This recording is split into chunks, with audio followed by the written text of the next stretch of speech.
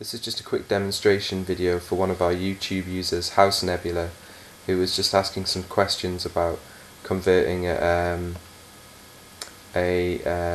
line or a rectangle into a pad or pin in GEDA. So for instance, if you're doing like a disipation pad, you might draw it with a rectangle like that, and then a couple of surface mount pins, just draw those with lines. So I'm drawing this all on the component layer. If I just press S, make these a little bit bigger. And you can also draw things on the silk screen layer as well. That'll be included in this element.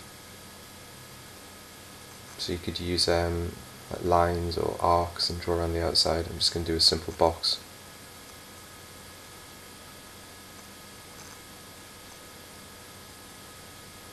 Okay. So if we go back to this component layer and select everything that you want to be in the footprint, and then go to select in the menu and convert selection to element.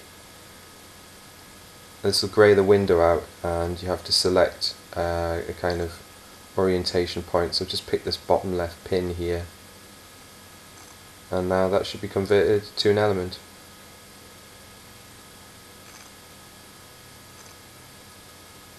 So if we go to the layers here, you can see that pads and pins, everything on that layer, and you can see the boxes on the silk screen layer.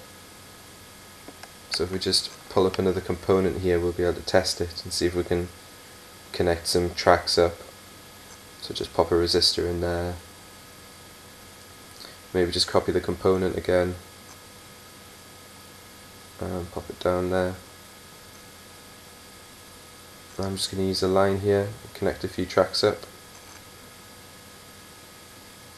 So GEDA kind of it names all the pins for you. It's normally pin 1, pin 2 and pin 3 as standard.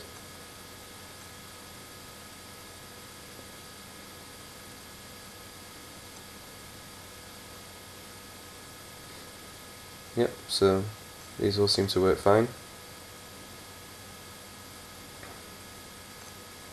And you can see that the pads and pins are no longer on the component layer, just the tracks.